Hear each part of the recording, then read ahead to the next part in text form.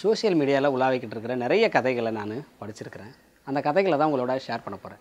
இந்த மாதிரி கதைகளை கேட்குறது உங்களுக்கு ரொம்ப பிடிக்கும் அப்படின்னா மறக்காமல் நம்மளோட சேனலை சப்ஸ்கிரைப் பண்ணிக்கோங்க.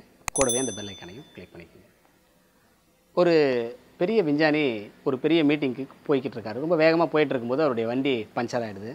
டிரைவர் அந்த நேரத்தில் பஞ்சர் போடலான்னு சொல்லிட்டு வீலை கழட்டிக்கிட்டே இருக்கும்போது தவறுதலாக பின்னாடி இருந்த அந்த சாக்கடையில் அந்த நெட்டுகளை தவற விட்டுடுறாரு. விஞ்ஞானிக்கு ரொம்ப பதப்பதப்பு ஸ்டார்ட் ஆகிடுது. இந்த டிரைவர் என்ன பண்ணுறதுன்னு தெரியாமல் அப்படியே முழிச்சிக்கிட்டு இருக்கும்போது அந்த வழியாக ஒரு வழிப்போக்கன் போயிட்டுருக்காரு. அவர் இவங்களுடைய சூழலை பார்த்து புரிஞ்சுக்கிட்டு என்ன ஏதுன்னு விசாரிக்கிறாரு. அதுக்கு இவர் மனசுக்குள்ளே நான் எவ்வளோ பெரிய விஞ்ஞானி, என்னால் தீர்க்க முடியாத விஷயத்தையே உன்னால் தீர்த்த முடியும் அப்படின்னு நினச்சிக்கிட்டு ஒன்றும் இல்லை, இந்த சாக்கடையில் வந்து என்ன ஆகி போச்சு, எங்களுடைய இந்த வீலுடைய போல்டெல்லாம் விழுந்து போச்சு, நீ வேணா எடுத்து கொடு, உனக்கு நான் எவ்வளோ பணம் வேணா தரேன் அப்படின்னு சொன்னாராம். அதுக்கு அந்த விஞ்ஞானியை பார்த்து அந்த வலுப்பக்கன் சொன்னானா, இல்லை எனக்கு இதை விட ரொம்ப ஈஸியான ஒரு வழி இருக்குது, அதை நான் உங்களுக்கு சொல்லலாமா அப்படின்னு சொன்னேன்னா. அப்படியா, அது என்ன வழி சொல்லு அப்படின்னா.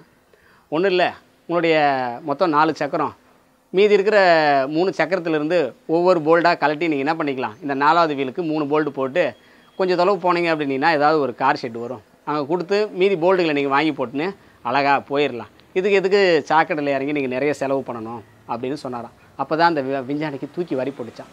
அடடா, இவ்வளோ பெரிய விஞ்ஞானி அப்படின்னு சொல்லிக்கிற நமக்கு கூட இந்த ஒரு சாதாரண யோசனை தோணாமல் போயிடுச்சே அப்படின்னாங்களாம். இதிலிருந்து நம்ம என்ன தெரிஞ்சுக்கணும் அப்படின்னா, எளிய தோட்டத்தில், அதாவது சாதாரண தோட்டத்தில் இருக்கக்கூடிய யாரையும், அதாவது இந்த தோற்றத்தை வச்சு எடை போடக்கூடாது அப்படின்றத நம்ம தெரிஞ்சுக்கணும். இதே போல் இன்னும் சுவாரஸ்யமான கதைகளை உங்களுக்காக தர காத்துக்கிட்டே இருக்கேன். நம்மளுடைய சேனலில் தொடர்ந்து பாருங்கள். சப்ஸ்கிரைப் பண்ணாதவங்க சப்ஸ்கிரைப் பண்ணிக்கோங்க. அந்த பெல் ஐக்கானையும் கிளிக் பண்ணிக்கோங்க. வணக்கம்.